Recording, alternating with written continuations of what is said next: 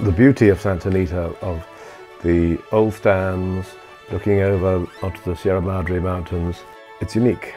And when the sun comes up, everybody's happy, everybody's in a good mood. It's a wonderful place to be.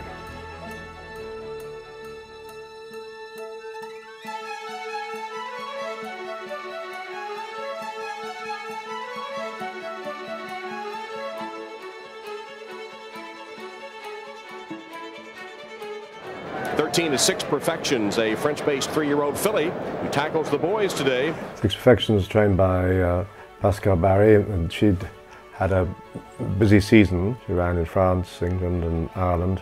When she got to the start, I remember feeling very nervous. She has a mind of her own.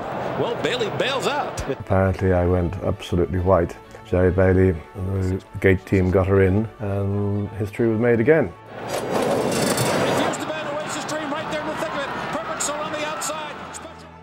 I remember I was sitting out in one of the open boxes there at Santa Anita, getting warmer and warmer by the second as she was showing her masculinity.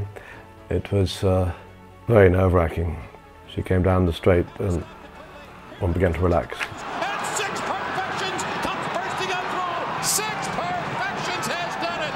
She didn't want to get into the gate, but once they sprung the latch, she was ready to go today. Beautiful mare who went on to be a very good broodmare.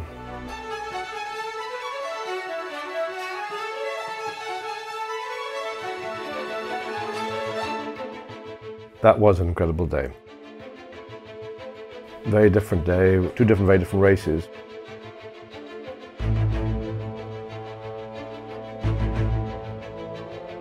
We had an idea of taking him to Dubai over the winter, and I did a piece of work with him at Lingfield on the weather, which I wasn't happy with. That night I said to Maria, listen, I think you've got a horse that if he was in America he could win a Breeders' Cup.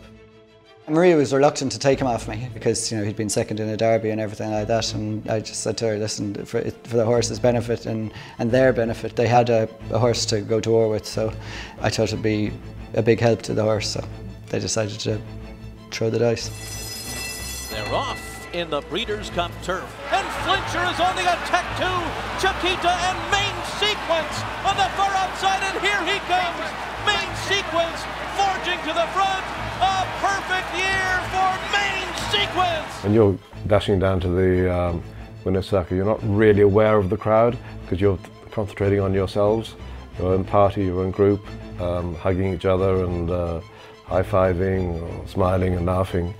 The crowd, especially if it's a favourite like a Main Sequence, it's good for the betters as well.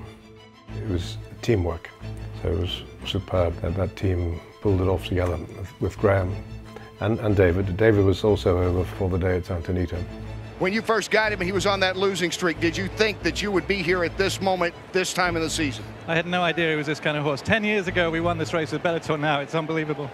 Every 10 years it's great. Yeah, I'll take that. It was always agreed that Graham would get the horse. We spoke about that, and you know, everything else went according to plan, so it was nice to see it go the right direction. It's nice, yeah, you know, for Maria and her family, because you know, it's something that the whole family could enjoy together.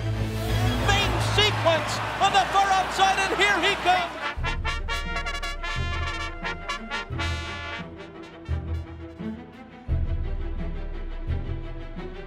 Caraconte being drawn 14 of 14, and the stats were against us.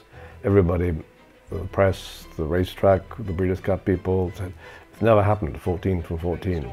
Another interesting here, a horse on the outside, very bad post position. Caraconte was in a ton of trouble in his last race. He finished 11th, but I mean, forget about it. He was all over the place, up everybody's rear end coming through the stretch. Stefan Pasquier was cool, calm and collected, let the horse break, brought him over, and was never really troubled by his outside position.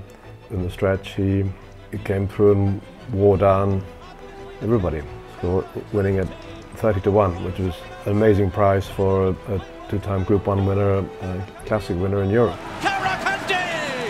If you've travelled thousands of miles, gone through quarantines and come out on the track 4 or 5 days before a race, and it all comes together on the day. It's absolutely fantastic.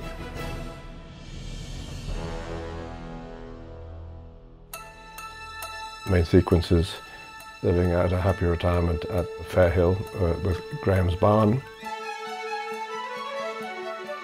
Conti is at stud in Gainsway Farm, and has his first 2 year runners this year. He took a little time to let down. He's now put on some really good weight, and he's a beautiful looking horse now. Looking forward to getting back to Santa Anita, we say in sunny California. At the beginning of every year we start thinking, who can we get to the Breeders' Cup? Obviously California, Santa Anita is #1 spot, because we're almost guaranteed to have the weather that puts everybody in such a good mood.